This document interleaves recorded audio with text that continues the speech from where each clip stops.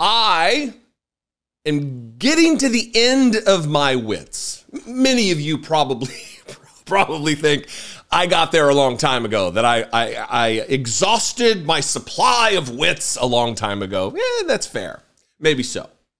But Donald Trump and the stark juxtaposition between a Kamala Harris candidacy and a Donald Trump candidacy is just so clear to me. It saddens me. It baffles me. I think I'm beyond bemusement, but it baffles me that there's millions of Americans who see Donald Trump giving speeches and giving remarks, and they think, oh, that's my guy. That's who I want to be President of the United States of America and Commander-in-Chief of the most powerful military the planet Earth has ever known. And it's scary. He gave a speech yesterday, another rally. Ear seems to be healed from the assassination attempt, which is a video I'm going to do later. But when you see Donald Trump and he's confused and he's sopping wet with sweat, just unhealthy looking, I mean, just that alone should be enough to say, that's not my guy. But also, when he's telling America that America is a stupid country run by stupid people, Republicans are here for that. That's the message they want. They don't want hope. They don't want progress. They don't want a message to lead us into modernity. That's not what they want. They want to be told how stupid our country is. The same people who wave the flag and the Constitution and tie yellow ribbons around their porches for bringing the troops and supporting the troops. And they also are being told by their political leader, their cult leader, that America is stupid, and they're here for it. Here's a brief, 5-6 second clip. We're a dumping ground. We're a stupid country that's run by stupid people. That, to me, is the most troubling element of this. As a secondary problem is the fact that he seems to be confused all the time. Just flop sweat all the time. Unhealthy. Just sweating out gravy and Big Mac sauce from every pore. And I mentioned Commander-in-Chief of the Armed Forces, me being a former United States Marine. This topic is near and dear. And it's something I have a little bit of expertise in. A little bit. I'm not General Milley or some seasoned, grizzled 30, 40-year veteran. I did my time, though. So when Donald Trump, in a non-joking way, I mean, even if it was joking, it would be a problem. But when he asserts that there's no difference, that the military would benefit from putting NASCAR drivers and football coaches in charge, because it's pretty much the same thing, it should give everybody pause about the security posture of the United States of America and what a clear and present danger this fucking misfit is and what he poses for the country. Watch this confusing flop sweat moment from Donald Trump. How you do it is amazing. It's so amazing. We should send you into, I've always said, get some of these guys. I have a lot of friends in that world. I don't know, I think, is it Roger Penske, like a great guy too? He won 20 Indianapolis 500s. This guy wins all the time. I mean, we appreciate talent. I said, let me use these guys to guide our military a little bit. When you can win so many races, that's okay, you know? You guide. Same thing with coaches. You take some of the greatest football coaches, you put them at a table. What do you like, coach? Because in its own way, it's not so much really different.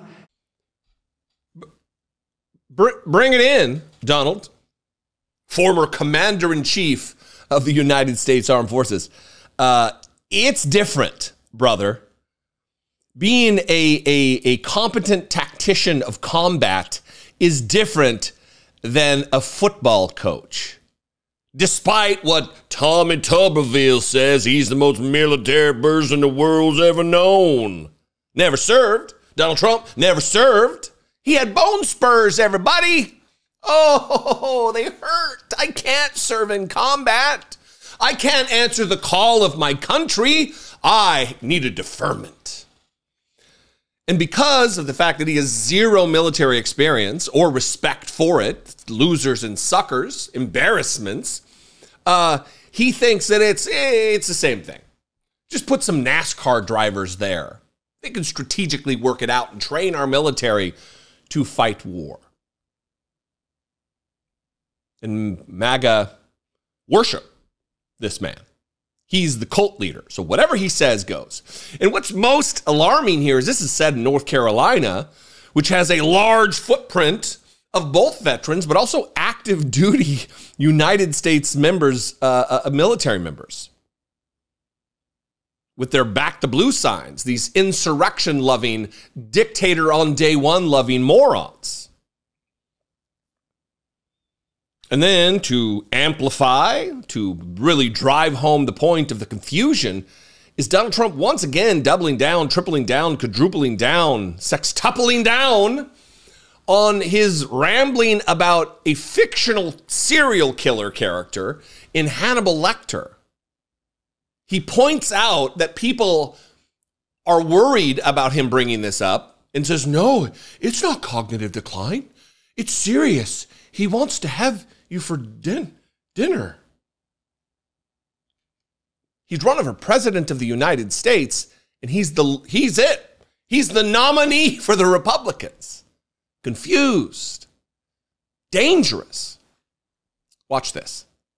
You know, they go crazy when I say the late, great Hannibal Lecter. Okay, they say, why would he mention Hannibal Lecter? He must be cognitively in trouble.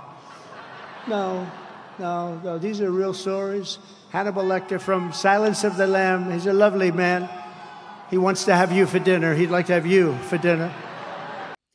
So look, the only thing I can really point to here about why he would keep bringing this up, it seems to me kind of like he must want to just act like a nutbag. So when he does say something nutty, and it is driven by delirium or confusion because of his advanced age and lack of cognitive ability, he can just say, oh, no, it's just like when I was talking about Hannibal Lecter. It's the same thing. I was just joking. I'm doing it to troll you so you'll talk about it. There's strategy here. But MAGA doesn't care about that. Christian nationalists don't care about it. The authors of 2025 don't care because they will be running the show when Donald Trump is drifting off into the night.